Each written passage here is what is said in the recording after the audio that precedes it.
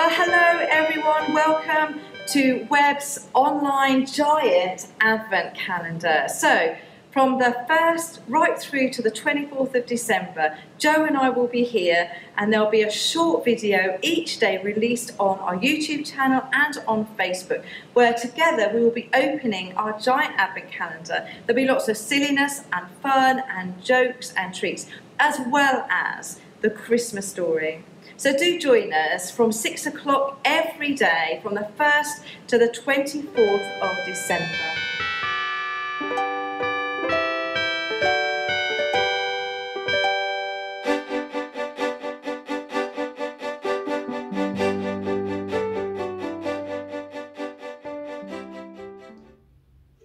Well, good morning, wherever you are watching from. We are really glad that you have joined us.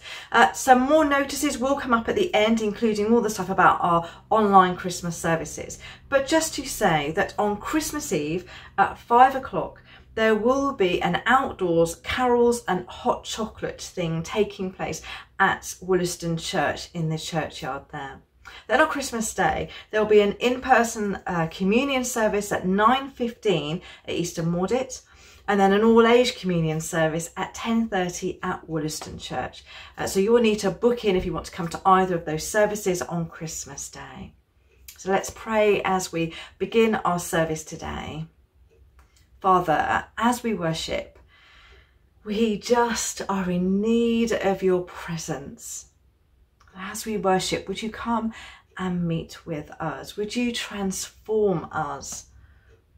Holy Spirit, we give you permission to have more of us. Amen.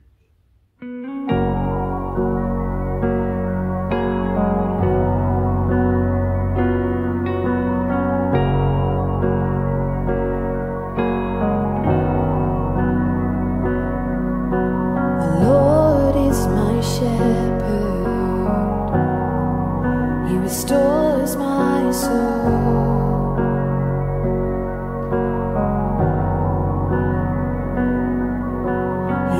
Me by still waters, he restores my soul.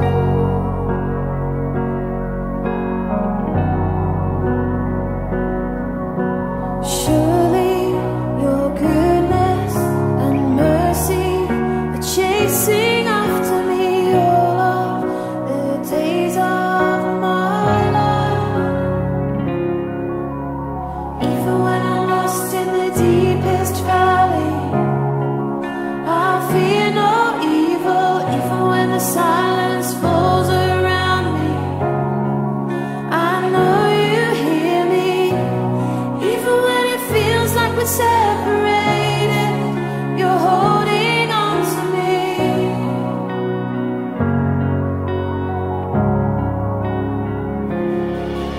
You lift my head, you wipe my tears, you restore my soul.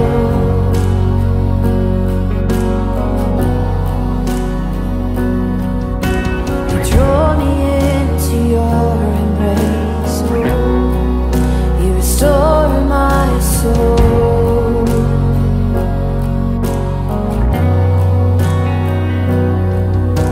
Surely your goodness and mercy are chasing after me all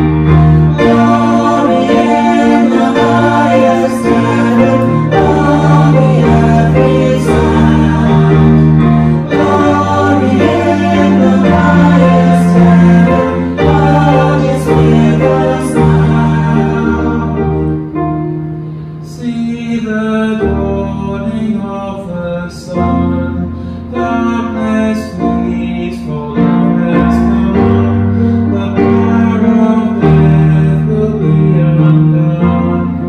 Christ is born.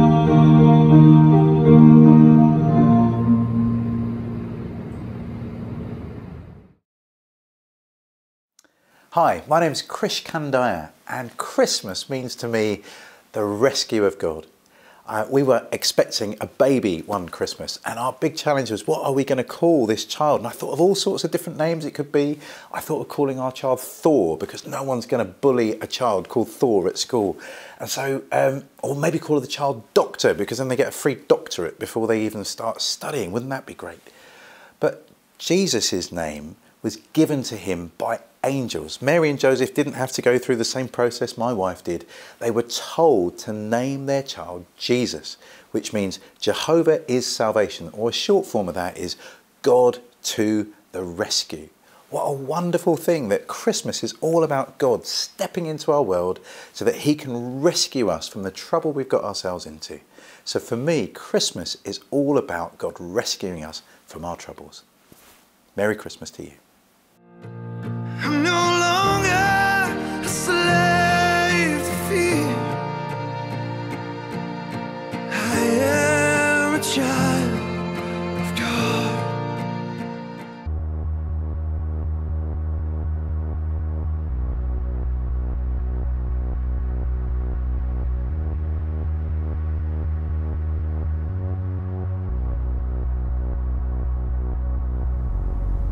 When I was little, I used to sit by the window and watch the world go by. And my, oh my, did the world go by, because time flew, yes, time flies, and it carries us all to the day we're 6 feet deep with services by graveside, and all we ever really want is for it to be a great ride. So I used to sit in the back seat on the driver's side, passing time, and I'd watch every single car that passed us by, or at least I'd try. And at 10 years old, all I could think was, I wonder where they're gonna go on the day they die. Still to this day, I look out my window, and sometimes I roll it down and I let the wind blow, and I close my eyes and I listen to the sound of travelers traveling by with the sun on my face as it illuminates the sky, and I can still hear the sweet voice of my mom from those long Sunday drives, and she'd say, son, you can be anything that you want to be, and if it were up to me, I'd make you believe that God's plans for you aren't make-believe, they're reality. And Mom, I've been out here living those dreams, and I hope you're proud of me, because you taught me what it's like to live life powerfully. You showed me what it's like to silence the voices of those who say life is only a pursuit of a salary. What a travesty. To live for money, it's a tragedy. So Mom, to be rich with no faith, forget it, because of you, broke is what I'd rather be. Because if money talks, I don't want it to talk to me, because I'd rather be a poor man stuck in poverty than to be a slave to paper, refusing to trust in God's sovereignty. At 10 years old, I was inspired. I was inspired. I was inspired to live a life that inspires others to take off the flat tires and travel freely down the highway like I don't care what Satan tells me. Not one single thing is gonna stand in my way, because I'd rather be out here being made fun of for Jesus than to be forgotten in my driveway. And let's be real, man, so many of us do. And we waste opportunities to get out there and spread truth. And we wake up at 85 and say, what happened to my youth? I never put it to use. Christians are afraid of letting their voice be heard. Even more afraid of letting God's voice be heard through them. Now realizing that their life is on display and it's a show for all to see, like Truman, and the dead men around them by the power of their testimony could become new men. But we make excuses as to why we don't live sold out, like, yo man, I'm just human. Yes, you are, but God isn't. And when he hung on that cross and said it is finished, he gave you a blank page, a pen, and said, here, write the first and last sentence. It's a war. Are you gonna sit on the sidelines or get up and get in this? Because it's a fight, man. Every day it's a battle for what's right. It's a fight for your life. And so often the wrong feels so right. But I read the last page of the Bible. Believe me, it's gonna be all right. But until he comes like a thief in the night, I'm gonna live this life like every day is a gift from God, because every day is a gift from God, and God didn't give us this gift so that we would wallow and be set adrift into a sea of selflessness. Like, what can I achieve and how much can I get? So we buy into this American dream, but really, it's just an American scheme. A suicidal society where we scorn the Tim Tebows but celebrate the Charlie Sheens. And we wonder why we're losing the teens. And we wonder what it all means. It means that sin is on the rise. We bought into its lies. Thank God Jesus is still in the business of saving lives, and he can save yours just like he saved mine. And because he did, I don't have to focus on who I was or what I did, because Jesus forgave. Yes, Jesus forgives. Not that we would drive through this life looking in the rear view at the old you, because Jesus doesn't say, I told you. He only says, I love you. 3 nails and 2 wooden beams. Believe me, man, he loves you, and his promises are true, and the Bible is truth, and liberal professors who bash it are fools, but God still loves fools, and I'm really no better than them. I'm just a messed up dude who struggles with sin. But I'm not about to deny my Creator to get an A on a paper, because one day my name will be written on a different piece of paper, whether it's soon or whether it's later, and someone in a suit and tie will stand on a stage as my loved ones cry, and they'll say the year I was born and the year that I died. And when they call my name, I'll be far above the fray in a place far away, all because I chose Jesus over this. Because I didn't want to sell away my Savior like Judas with a wink and a kiss. You can't pump the brakes on life's highway. You can't go back and you can't go sideways. And if I had it my way, I'd go back to the 10-year-old me and I'd say, Clayton, don't waste one opportunity to pray. Be different from this world and stand out in every way. Because we're all just traveling to our grave. And when you stand before Jesus, what will you say?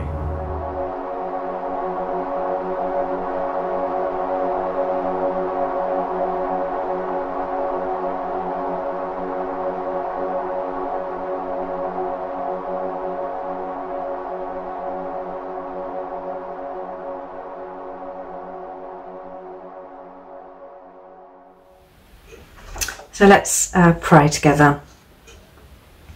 I'll try and leave a few moments of silence after each prayer.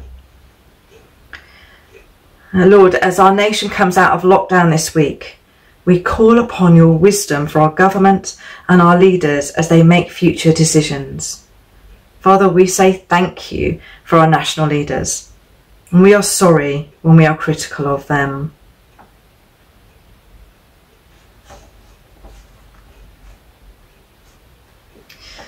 Father, as our communities now try to decide how best to spend those precious 5 Christmas days, help us to be mindful of those for whom this is an especially painful season, and to look towards those who need your love and your sensitivity.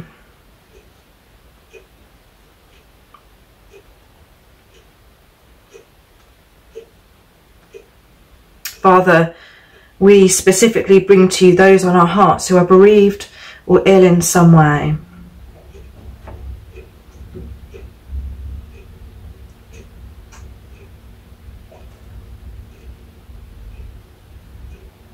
Father, we ask for your supernatural peace for them.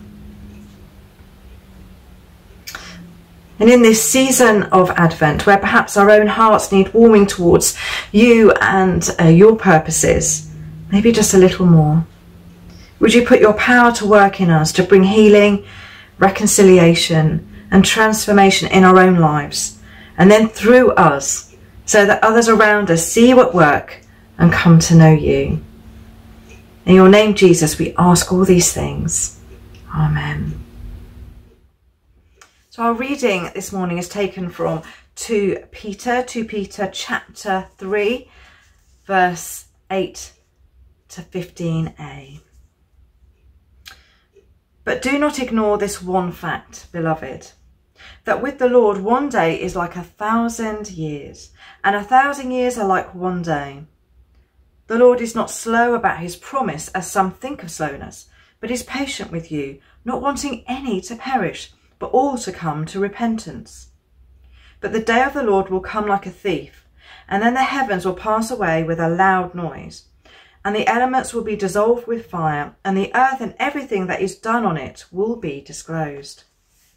Since all these things are to be dissolved in this way, what sort of people ought you to be in leading lives of holiness and godliness, waiting for and hastening the coming of the day of God, because of which the heavens will be set ablaze and dissolved, and the elements will melt with fire?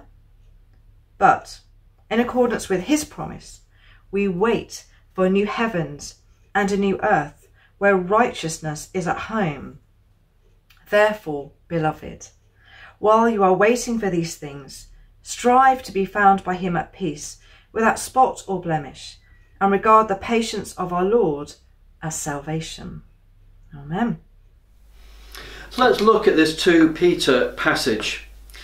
To put it into some context first, many of the early Christians had an increasing expectation that the end times would happen in their lifetime.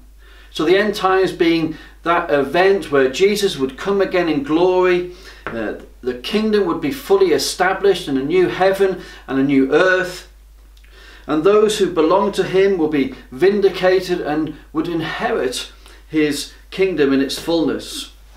And you see this increased expectation if you read other New Testament letters. And actually it's a common expectation, I think, even among some Christians today. Those of us who go to River Camp will have heard John Arnott, who is a real prominent worldwide church leader who's seen amazing things happen in his church and other churches. He was talking a few years ago about how he thought really the end times would happen in the next few years. Maybe he'd seen something about COVID and interpreted it as that. I remember when the Chernobyl nuclear disaster happened in 1986, many Christians were seeing that as a sign of the end times and that they would happen in their lifetime. So I think it's a common expectation. Maybe some have thought of COVID in that way, I'm not sure. Anyway, what was being addressed though in this passage is that some false teacher viewed the apparent delay as the Lord being slow to anger, one of his characteristics, and interpreting that as lateness. And so because of this apparent lateness, they were encouraging some Christians into a life of sin and moral deficiency, if you like. And so Peter was addressing that, and he's saying in this passage, look, it's not a question of lateness. God's view of time is not like our time. You know, with God, he's outside of time. 1,000 years to him is like one day. You know, that in itself is a good reminder to us, isn't it? If we've been hanging on to a promise of God, or we've been waiting for a word from God to come into fulfillment, you know, God's view of time isn't like ours. He's outside of time, which is really hard to get our heads around. Well, Peter was saying, look, it's not about lateness. This is about God's patience. And the very reason the end times haven't happened is because he's wanting all people to come to repentance and not to perish. But also he says, you know, but don't be lulled into thinking it won't happen. Because when it does, it'll be really dramatic. It'll be awesome. Even a terrifying occasion. You know, look how it's described. The heavens will pass away with a loud noise, and the elements will be dissolved with fire. I think, to be honest, I'd rather not be around during the end times. I think I'd rather be with Jesus already in my mansion or my flat or my toilet block, whatever I'll get assigned. What can we do with passages like this one from 2 Peter chapter 3? Well, firstly, there's two things I want to talk about. Firstly, it's a reminder that there's a bigger picture going on. We are part of a bigger story, which is the story of God working out his salvation plan across the earth. You know, the big picture is that this world of ours is morally corrupt. It is under the influence of the enemy. And Jesus has come to destroy the work of the enemy, which he did on the cross, and then to have a people so in love with him, so empowered by him, that our lives become channels whereby his kingdom becomes established upon the earth. As Chris Kandiah said in that video we watched, you know, Christmas actually is about rescue. Jesus coming on a rescue mission. I don't know about you, I find it all too easy just to focus down on my immediate concerns in life. And it's not that the detail of our life is unimportant. You know, our jobs, especially at the moment, our jobs, our health and well-being, how our children are developing and hopefully flourishing, all these are hugely important. You know, I've said before, if it matters to you, it matters to your Heavenly Father. life is to be lived to the full. But it's in the context, and it's good to be reminded of this, particularly during Advent. Our lives are lived in the context of God's big salvation story. And that, that should be encouraging, actually, because it means no matter what hardship we're currently facing, no matter how much uncertainty or confusion, no matter even if we're facing death, God is on his throne. He is working out his purpose. Our world is heading in one direction under his control, whereby the Father in Jesus is going to establish a new heaven and a new earth. And those who belong to him will inherit all that. And it's a reminder that what was lived in this life will be a poor substitute to what is to come. For years I've been receiving pension statements, and for years I've just ignored them. I just put them in a file. A few weeks ago, during this second lockdown, I received my latest pension statement, and I'm going to confess something to you.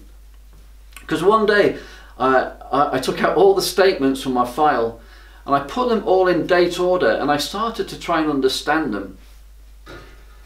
Apparently, you can take out a lump sum now. Lord, is that enough for a new motorbike, I thought. But anyway, I started to think through what retirement might be like. Do we want to sail around the world? Do we want to travel the world on a motorbike? Do we want to sit in our conservatory and do the garden every day? Probably none of those things. Because while I will retire from being a vicar, of course, I don't think I ever want to retire from being about God's business. I want to keep in God's story and have influence in that story. I want to see others come to salvation. If we believe this Peter passage, the Lord is being patient because he does not want people to perish. It's a serious story to be part of. I'm still doing too many funerals whereby people think their loved one is going off to meet all their other lost loved ones in this lovely place called heaven, because essentially they've just been a good person. It just doesn't work that way. Jesus died to get people into eternity. It cost him. So I want to be part of God's big picture, his big story, his salvation story, until I die. So firstly, this passage and others like it remind us we're part of a bigger drama being played out. Our lives are on a bigger canvas. Whatever metaphor you want to use, you get the gist. What else can we do with this passage? Passages like this. Well, secondly, believing that Jesus will come again, that God will issue in a new age, a new heaven and an earth, it should motivate us to live well in the present. And this was Peter's point in this passage. It says, since everything will be destroyed in this way, what kind of people ought you to be? Well, you ought to live holy and godly lives as you look forward to the day of God and speed its coming. If the new age isn't being ushered in according to our short-term expectations, it doesn't mean we can just live however we like, in a morally deficient way, if you like. It should motivate us to live well. Why should we want to align our lives with something that isn't going to last, in other words? With something that actually is going to be destroyed and condemned? Rather, it makes sense to align our lives with righteousness, as it says here. I love that phrase in verse 13. We wait for new heavens and a new earth where righteousness is at home. I know that word righteousness is complex in meaning, but simply we have a righteousness from God given to us because of what Jesus did on the cross. So if we align our lives with righteousness, in other words, if our behaviour is consistent with who we are, the righteous ones, then the new age will be like going home. Where that word has the very best meaning attached to it. So it's a place of comfort, safety, rest, refreshment, a place where we can be ourselves, where there's no pretense or falsehood. So let's align our lives with righteousness, because that is where we're heading. We're going home. And we do that, of course, with, again, something Peter talks about here, by living a life of repentance, which is a great Advent word. You know, it just means, doesn't it, just to change our thinking, to turn away from what we know is wrong to what we know really is right. Repentance is the precursor to becoming a Christian, but it's also a habitual way of living for the Christian. And repentance, you know, let's remind ourselves of this. Repentance is a great blessing. May not seem it like first, because it attacks our pride. You know, that part of us that screams, I'm not that bad. I don't really do much wrong. God will be happy with, won't mind that bit of my life rather. But repentance is a blessing, because repentance brings freedom. The freedom that forgiveness brings, the freedom that being at peace with God brings. It's a blessing. So when we think about the end times, we can stand in confidence and say to God, you have examined my life. I have received your salvation, your forgiveness. Welcome me home. Amen.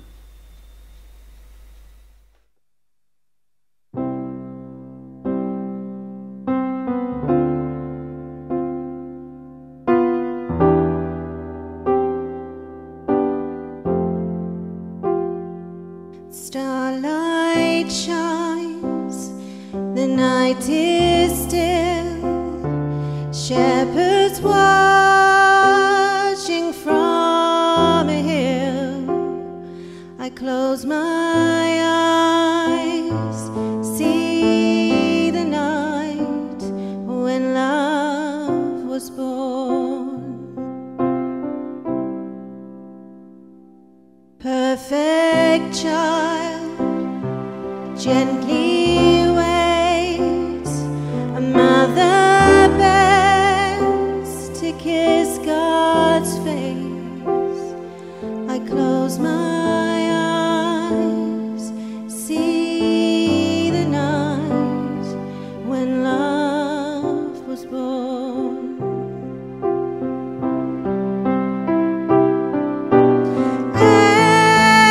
Angels fill the mirror.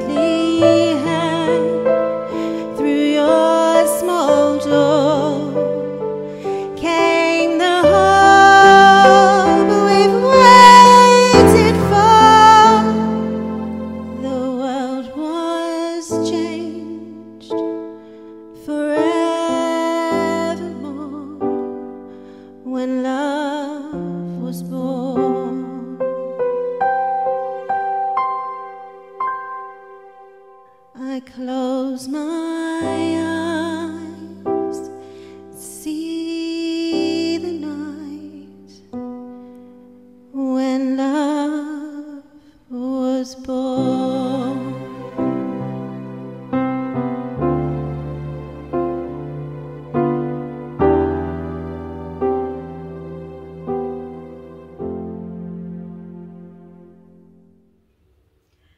Well, thank you for joining us this morning. If you would like to contact us or ask for prayer, then please use the contact details that will come up at the end. And also please stay for the other notices that will also come up at the end.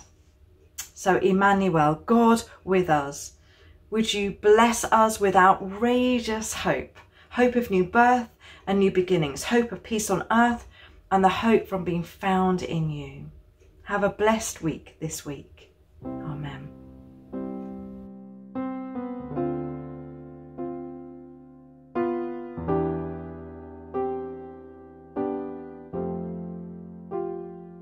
Starlight shines, the night is still, shepherds watching from a hill.